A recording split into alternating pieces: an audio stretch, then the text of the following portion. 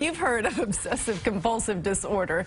It's likely from a movie or a TV version making light of that situation. But it is not funny if you're the patient. CBS 2's Dr. Max Gomez here to tell us about a young woman who went to extreme lengths to get better. Doc. That's right, Maurice and Christine. You know, people with OCD feel the need to check things repeatedly or perform rituals or routines over and over. It's a real psychiatric disorder. These folks really can't control their thoughts or behavior. Medications or talk therapy can help, but for some, the only option is more drastic. Sarah Gordon is taking a drastic step to get relief from her severe obsessive-compulsive disorder. The 25-year-old is having brain surgery. Sarah's OCD surfaced before high school and soon took over her life. I would wash my hands every 2 or so minutes, and each hand wash was about 3 minutes. I would take between 3 and 4 hour showers. Sarah tried all available treatments, including medication, but nothing worked.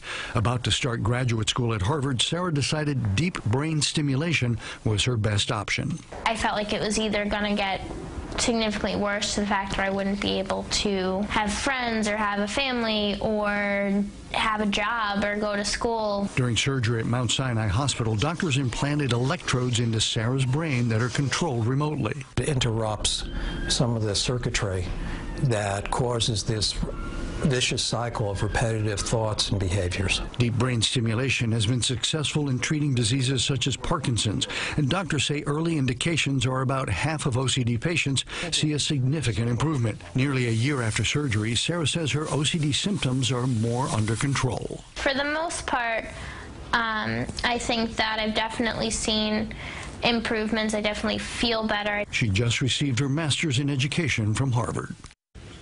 Now everyone double checks things sometimes, make sure the stove is turned off or the door is locked when you leave home. But when those behaviors get in the way of life, daily life, that's when you should probably seek help. Deep brain stimulation is a last resort, of course, but it's also being studied for epilepsy and depression. So for her, it really has made a difference. She was tortured. Absolutely, and just can't help it. It really is a compulsion. You just can't do anything about it. You bet, but there's hope. Yep. Thank you, Doc. Dr. Max. Well,